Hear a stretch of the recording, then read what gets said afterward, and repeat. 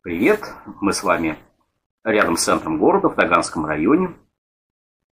И здесь от Большого Рогожского переулка до Большого Факельного переулка проходит Малый Факельный переулок с односторонним движением автомобильного транспорта по одной полосе в сторону Большого Рогожского переулка. Длина этого переулка составляет всего 150 метров. Ну и назван он был в 1919 году. Дело в том, что в 18 веке здесь был вокзал. Вот вокзал Нижегородский, который освещался факелами. Вот, ну, вокзал железнодорожный, да, и он освещался тогда факелом, тогда не было электрического освещения в 18 веке. Вот, ну и вот тогда вот слово вокзал, собственно говоря, по этим факелам, в общем-то, и,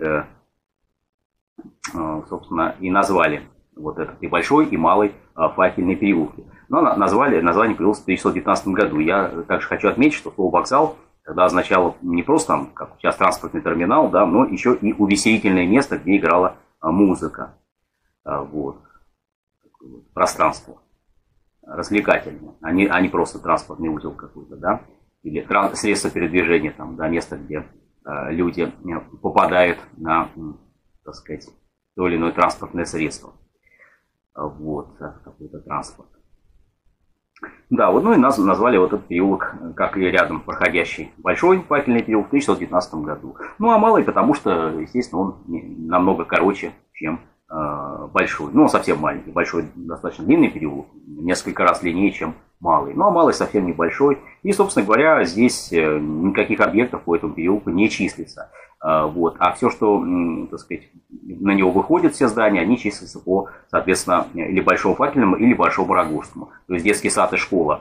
По одной стороне детский сад, по другой школа, они числятся по Большому Факельному переулку. Вот, соответственно. А два 14-этажных жилых дома, вот, в другой стороне этого переулка, они числятся по, соответственно, Большому Рогожскому переулку. Вот, собственно говоря, и все. Всего 4 объекта выходят на этот переулок.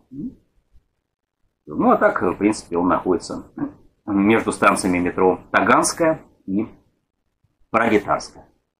Фиолетовой ветки метро. Приятных прогулок и до новых встреч на улицах Москвы.